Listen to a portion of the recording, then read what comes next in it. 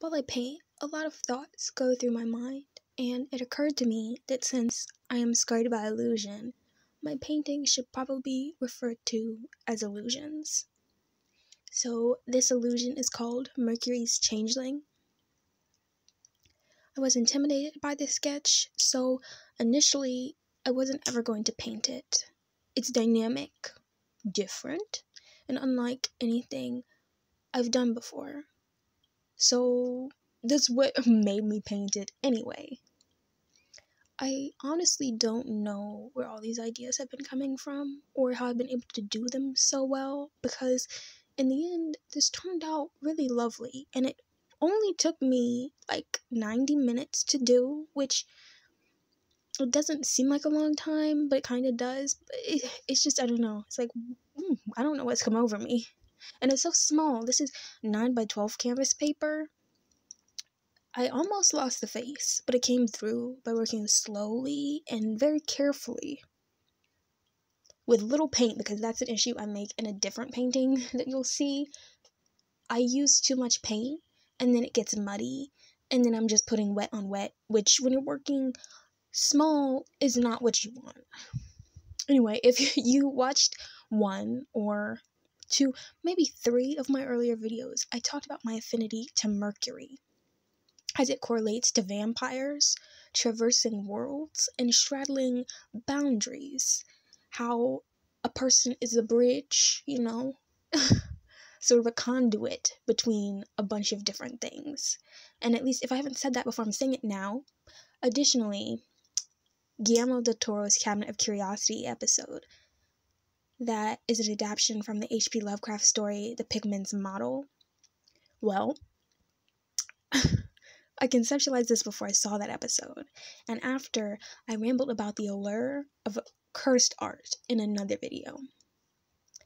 Sorry if none of this makes sense, but that's the most context I can provide to make this make sense for you, to grasp this painting's depth and the personal connection it has to me.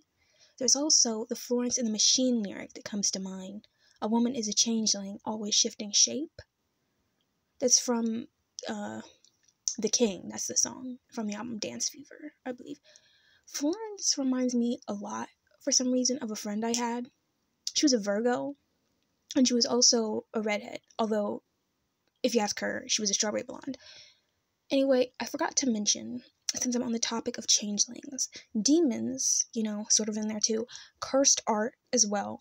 Some people say that fairies and demons are actually the same thing, which I could see. The world before the prevalence of Christianity wasn't as black and white. It was, very polytheistic, pagan, even, yeah.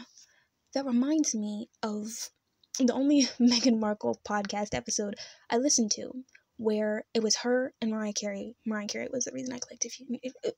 I'm not a lamb, because that's what she calls her following, but I think I might actually be. I'm not a stan, I'm a lamb. Some people say the fairies are actually demons. So, in that podcast, they talked about the word diva originally meaning goddess in Italian, and how it became only in modern times to have a negative connotation to a dramatic, demanding woman. It makes sense because most words with the suffix div correlate to divine or some level of divinity, at least I think in most languages. The Indian name Divya comes to mind. A lot of words are like that. I know the word demon in Greek had several different spellings, but it wasn't innately considered dark or bad. Unclean if you're dramatic.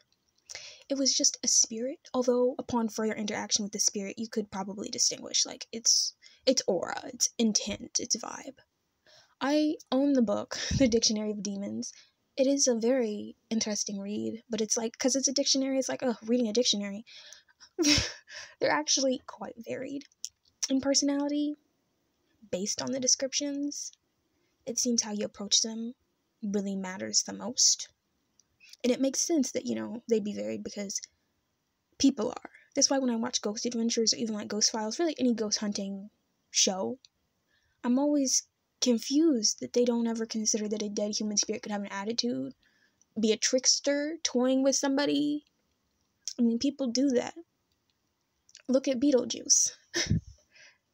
I really admire other languages like Greek and Italian because they have a lot of untranslatable words that I think are really indicative of like the cultural vibes, like what the country was like kind of founded on, steeped in, if you will.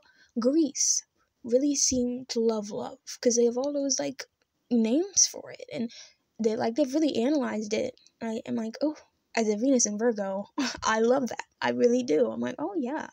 France has that thing with death, I have it tattooed on my leg, one of the intranslatable words, La Appel du Vide, which is Call of the Void. You can look it up. It's a bit dark, but I really get that. And they also have a lot of other, like, things correlated with death, the Mort, Living Dead Girl type stuff like that. There's also probably some words in Italian, but I can't think of any. Anyway, illusions. Going forward, an illusionist in my own way. That's my new thing. In the past, I had still chaos to summarize my art.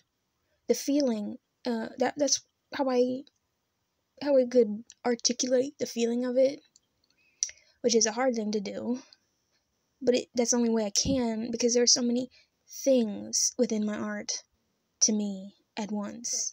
They occur, like, all at once. In a way, still chaos is still very much a thing, but I used to use it as a hashtag when I had an Instagram. I hate Instagram, and I don't really like that era of my art. And it's still with me. It's just like an unspoken thing. So if you take anything away from this, it is art, truly art. Art goes on, so I will in my next video.